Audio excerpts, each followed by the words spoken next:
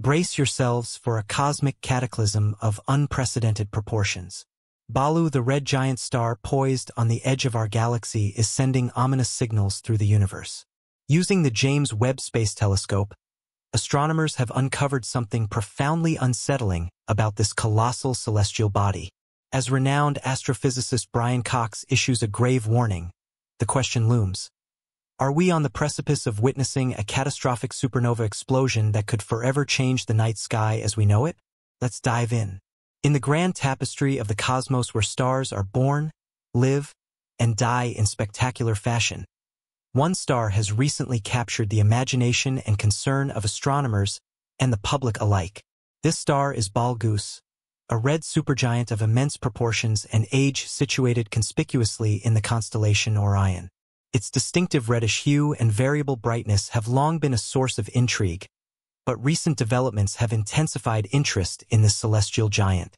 As we explore the nature of Bal Gus, we find ourselves on the cusp of a potentially monumental event in the life cycle of the star. But what could these changes in BJ signify? Are we witnessing the prelude to a cosmic spectacle of unimaginable scale? Balu, approximately 764 times larger than our Sun, is a stellar behemoth. Its colossal size is almost beyond human comprehension. Imagine a star so vast that were it to replace our Sun, its surface would extend beyond the orbit of Mars, engulfing Mercury, Venus, Earth, and Mars in its stellar embrace. This incredible size is not just a testament to Bal Gus's physical attributes, but also speaks to its stage in the stellar life cycle. As a red supergiant, Bal Gus is in the twilight of its existence, a phase characterized by expansion and cooling following a life spent fusing hydrogen into helium in its core. But what about the age of Bal Gus? This star, believed to be around 8.8 to 8.5 million years old, is relatively young in human terms but ancient in the context of stellar lifetimes. Its current red supergiant phase is the culmination of millions of years of stellar evolution, a period marked by dramatic changes and processes that have transformed it from a hot blue star to the red giant we see today. The life cycle of stars like Bal Gus is a story of transformation driven by the relentless forces of nuclear fusion and gravity. Bal Gus's distinctive reddish hue is another hallmark of its current stage. The red color is a result of its relatively cooler surface temperature compared to other stars like our Sun. While the Sun's surface temperature is about 5,500 Kelvin, Bal Gus's cooler surface registers temperatures around 3,500 Kelvin. This cooler temperature allows Bal Gus to emit light at wavelengths that give it a red appearance. But this color is not just a visual trait. It provides clues about the star's physical condition and the processes occurring within its vast gaseous expanse. Adding to Bal Gus's mystique is its historical color change. Ancient Roman and Chinese writings suggest that around 2,000 years ago, Balu was yellow. It was only in the 9th century that Arabic scholars first described it as red. This color shift over human history is not just a detail in the annals of astronomy but a clue to the star's evolutionary path. The variable brightness of Bal Gus is another intriguing aspect. It's a semi-regular variable star, which means its light periodically waxes and wanes. And this variability is a characteristic dance of luminosity that has fascinated astronomers and skywatchers for centuries. Typically, Ju undergoes a 400-day cycle along with a longer cycle that stretches about 5 years. These cycles have been documented as far back as 1836 by Sir John Herschel and possibly even earlier in Aboriginal oral traditions. But what makes Bal Gus truly enigmatic is not just its changing brightness but its irregularity.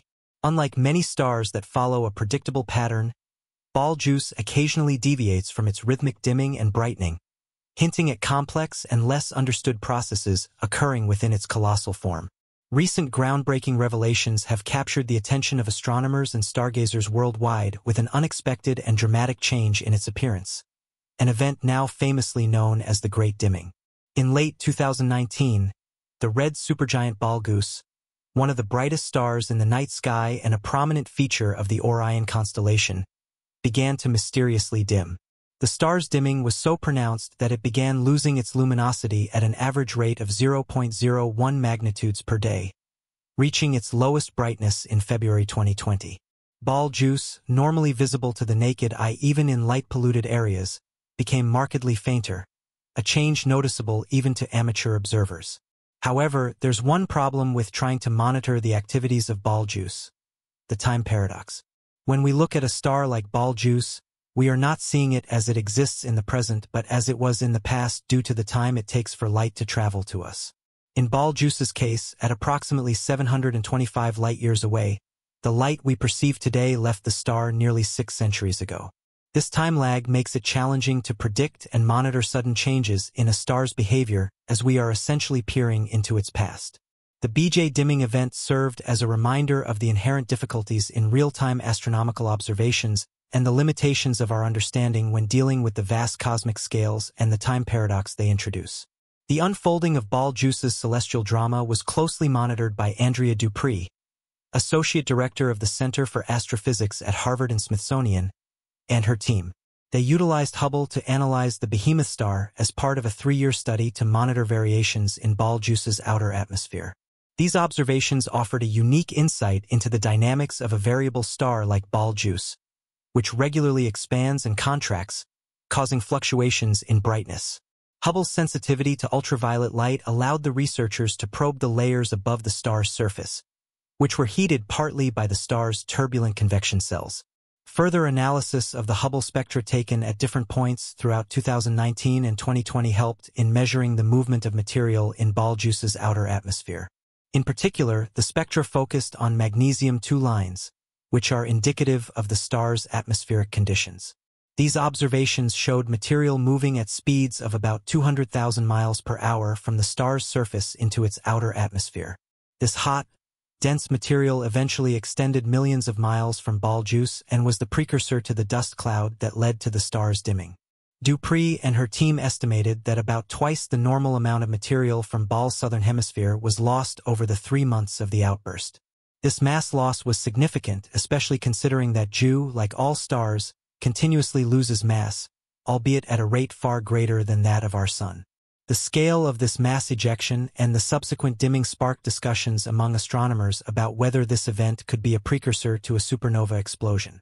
The proximity of ball juice, about 725 light-years from Earth, adds to the intrigue as any such explosion would be visible from Earth and provide a rare opportunity to observe a supernova up close.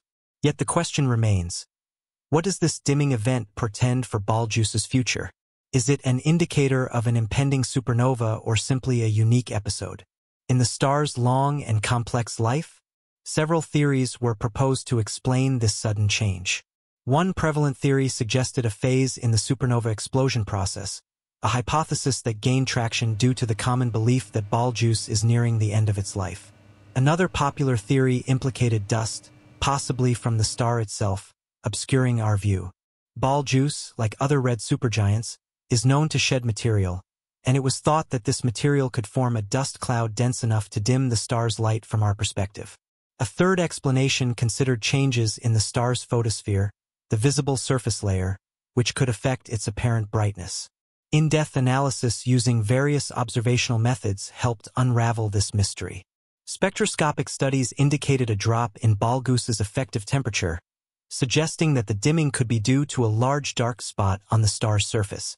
This theory was supported by the observation that ball juice's temperature dropped by at least 170 Kelvin around the time of the dimming, pointing to significant changes on its surface. In the end, the key to understanding this unusual phenomenon came from humankind's sentinel in outer space, the Hubble Space Telescope. Hubble's observations revealed that the dimming of Betelgeuse was most likely caused by a significant ejection of hot material into space. This material formed a dust cloud that obscured a portion of the star's surface, effectively reducing the amount of light reaching us from ball juice. The dust cloud was believed to have formed from superhot plasma, which erupted from a large convection cell on the star's surface and then moved through its hot atmosphere to the colder outer layers. As it cooled, it formed dust grains, creating a cloud that blocked light from about a quarter of the star's surface. Hubble's ultraviolet light spectroscopic observations, which began in January 2019, were crucial in piecing together the timeline leading up to ball juice's darkening.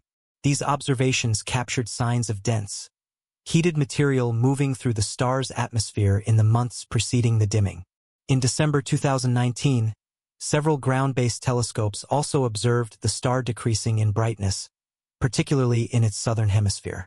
This material, which was initially more luminous than the star's normal brightness, eventually led to the formation of a dark cloud as it moved outward and cooled. The hypothesis was that this outflowing material and the resulting dark cloud caused the star's sudden dimming. The scale of this ejection is truly monumental, propelling ball juice into an astronomical spotlight. The star expelled an estimated 400 billion times the mass typically released in a standard coronal mass ejection. This expelled material, believed to weigh several times as much as our moon, was a significant event not just for ball juice but for our understanding of stellar mechanics. But what does such an immense ejection of material mean for ball juice and supernova theories at large? The implications for supernova theories are profound. Traditional understanding posits that red supergiants like ball juice shed mass at a relatively steady pace before the explosive end of their lives. However, the scale of this ejection challenges this notion, suggesting a more turbulent and possibly unpredictable end-of-life phase for these stars. Could ball juice be gearing up for its grand finale, a supernova explosion within the next few millennia? Recent studies speculate about the timing of such an event, suggesting that it could be sooner than previously thought, potentially in just a few tens of years. The concept of a bow shock is another critical piece of the ball juice puzzle. As this colossal star hurtles through space at approximately 67,000 miles per hour relative to its surrounding interstellar medium, it creates a bow shock, much like the wake formed by the bow of a moving ship. This phenomenon occurs as the star's outer layers interact with the interstellar gases and dust, providing a spectacular testament to the star's dynamic nature and its interaction with the cosmic environment. The study of this bow shock not only informs us about ball juice's current state, but also contributes to our understanding of stellar evolution and mass loss processes. But what of the star's recent behavior? Ball juice's surface has been observed to cool and become less dense following the ejection event, leaving the star in an unstable state even years later. Hydrodynamic simulations suggest a connection between the star's convective activities, the mass ejection, and subsequent pulsation mode switching. This ongoing instability raises questions about the internal processes driving these changes and how they might culminate in the future. Moreover, the mass loss rate of ball goose, as observed, is significantly higher than many other stars, hinting at a complex interplay of internal forces. The driven pulsation, partly responsible for this mass loss, is limited by the constant energy dissipation through shock heat and mass ejection. Such observations highlight the dynamic and somewhat unpredictable nature of ball goose's life cycle, challenging astronomers to reconsider their models of stellar evolution. However, one might wonder, with all these dramatic changes, is ball juice on the brink of going supernova? The question looms large in the astronomical community. While the timing of such an event remains uncertain, the recent unprecedented mass ejection has undoubtedly shifted the conversation, hinting at a more imminent end than previously anticipated. Theories now grapple with the implications of such massive material loss and what it means for the star's stability and future. Yet, as the astronomical community gazes intently at ball goose, another cosmic event captures our attention and offers a vivid comparative study. The supernova SN 2023 ISF. This spectacular explosion occurred in the galaxy M101, colloquially known as the Pinwheel Galaxy, situated a mere 21 million light-years away. Discovered in May 2023, SN 2023 ISF isn't just another supernova. It's the nearest one observed in recent years, offering an invaluable close-up of a star's cataclysmic finale. The discovery of SN 2023 ISF was no less than a cosmic coup. Kichi Yoki, an amateur astronomer renowned for his supernova discoveries, first noticed this rapidly brightening speck on the outskirts of M101 using a modest 0.35 m telescope. Once he announced his find, the astronomical community sprang into action. Telescopes worldwide, from Earth's surface to the orbiting Hubble Space Telescope, swiveled to capture the unfolding drama of this newborn supernova. The ensuing race to monitor SN 2023 ISF's light curve provided critical insights into the nature of the explosion and the environment around the doomed star. In the tumultuous month following its discovery, SN 2023 ISF's behavior was meticulously documented. The supernova surged from relative obscurity to dazzling peak brightness within a mere 5 days, only to embark on a more gradual descent, dimming by 0.03 magnitudes daily. Spectral analysis revealed a plethora of bright emission lines, a testament to the violent interaction between the expanding supernova shock wave and the gas surrounding the star. This wasn't merely a star ending its life. It was a massive star collapsing under its weight as its nuclear fuel was exhausted, the outer layers rebounding off the dense core in a spectacular core collapse supernova. But what makes SN 2023 ISF particularly intriguing is the dense shell of gas that developed, significantly impacting the escape of the shock wave from the star center. 2 possible scenarios could explain this dense circumstellar material. Either a strong steady wind had been shedding material from the star before the explosion, or the star experienced a random outburst hurling material into space. In either case, it's estimated that the star lost up to a solar mass of material in the last 1 to 2 years of its life, indicating that its final moments were anything but serene. Identifying the progenitor of SN 2023 ISF has become a focal point of study. Through various methods and datasets, researchers have converged on a likely candidate, a red supergiant. So, by studying the details of SN 2023 ISF's explosion, including its progenitor's characteristics and the mechanisms leading up to its final detonation, astronomers can refine their models of stellar evolution and supernova mechanics. These insights directly inform our understanding of Betelgeuse's current state and its potential path to supernova, offering a clearer picture of what signs to look for and how to interpret the massive red giant's complex behaviors. But when will Betelgeuse explode into a supernova? Research from Japan's Tohoku University has suggested that Betelgeuse might currently be in the carbon-burning stage of its life, a phase that typically precedes the end of a star's life. The leader of the study, Hio, posits that the star's core could collapse a few tens of years after the carbon is exhausted. Conversely, researchers from Hungary's Konkoly Observatory believe Betelgeuse is in an earlier helium-burning stage. Despite these differing views, there is a consensus that Betelgeuse is likely to be the next supernova in the Milky Way, although this event might not happen for another 100,000 years.